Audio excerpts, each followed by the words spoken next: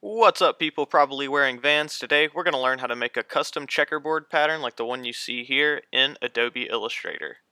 So opening up Illustrator, I'm going to start a new file. It's going to name this checkerboard.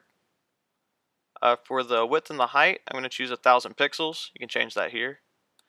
For the color mode, I'm just going to go RGB, and let's click OK. Okay. The first thing I want to do is I have a stroke and a fill. I'm going to take away that white fill. Then I'm going to swap the black stroke for the fill. So we just have a black fill like this. Okay. And now I'm just going to click on the rectangle tool. You can hit M on your keyboard. And I'm just going to click in the artboard just so I get this dialog box here. These are the dimensions I want, 100 by 100. And just click OK. Alright. Now I'm just going to align this to the top corner. So I'm going to go to the Align panel. If you don't see it, you can go to Window Align here. And make sure you're aligned to Artboard. I'm just going to align it to the horizontal left and the vertical top, just so it's snug against the corner there. And now I'm just going to do a transform move. So Object, Transform, make sure it's still selected. So yeah, Object, Transform, Move. And we're going to move this horizontally 100 pixels. Preview it so we can see it like that. Then I'm just going to click copy. And now I want to duplicate that transform. So a way to do that is you can go up here, but if you see the command is Command D, just Object, Transform, Transform again. And we're just going to keep doing that until it goes to the end of the artboard, and then we're going to do one more. So there's one hanging off like this. You can see it a little bit here, but just try to click every other square. Just hold Shift so you can highlight multiple squares at a time. And let's turn this yellow. We'll do a little taxi cab look.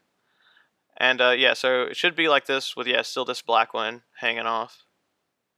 Now highlighting everything, we just want to shift this whole row down and to the left again. So go to Transform, Move. It went horizontal 100 pixels, but we want to go negative 100 pixels.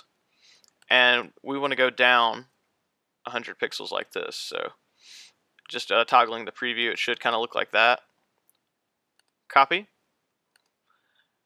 And now that we have this set up like this, we just need to get rid of these hanging ones. So using the direct select tool, I'm just going to click these two squares and get rid of them. And now we're just going to make another transform just with this pattern now that we have it tick-tocked horizontally and vertically. Just going to transform and move that down and copy it. So transform move, we want to go 0 horizontally, and vertically we want to go 200 this time since we're accounting for both rows. So it should kind of look like that. And click copy.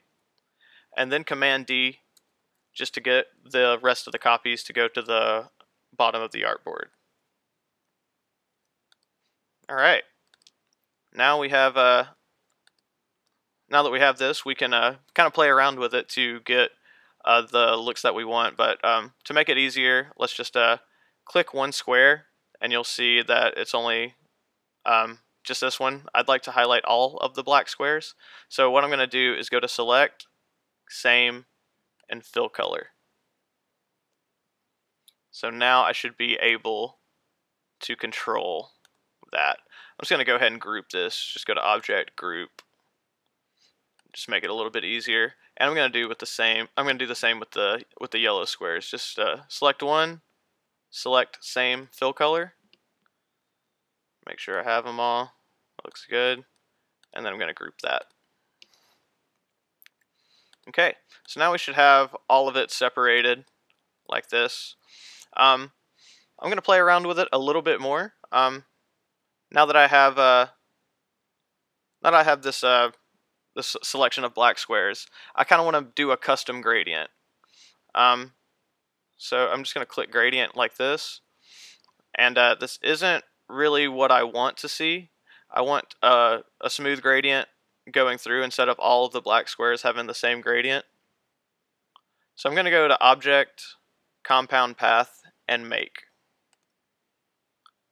And now, as you can see, they have that clean gradient going from across. And so now we can pretty much do whatever we want with this pattern and give it all types of cool fills. So I'm going to open up some gradient swatch libraries. I'm just going to go to Spectrums here.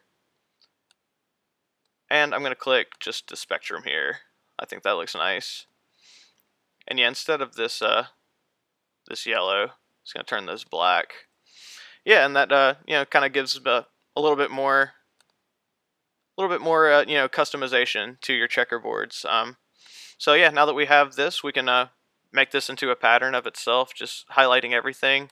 It's going to drop this into our swatch panel. So we have this new swatch. And I'm just going to draw a big circle. Let's change it to our pattern. And yeah, now you see we have this cool custom pattern. You can play around with this a little bit, hitting S on your keyboard. You can go to Scale. Make sure you deselect Transform Object so it's just Transform Patterns. And you can kind of play with the scale of it a little bit, depending on what kind of look you're going for. And yeah, even if you want to change it just a little bit, just kind of want to nudge over the pattern. A way you can do that is with the selection tool highlighted. Click your circle, and then hold the tilde key. It's that kind of wiggly line beside the 1 on your keyboard, and click and drag, and you can see this like extra little box. That's gonna kind of drag the pattern to wherever you want it. So yeah, that's the end of this video. Quick video, just something that's not very obvious how to do in Illustrator. Yeah, and you can make your own like Vans shoes, or like make a taxi driver poster or something like that.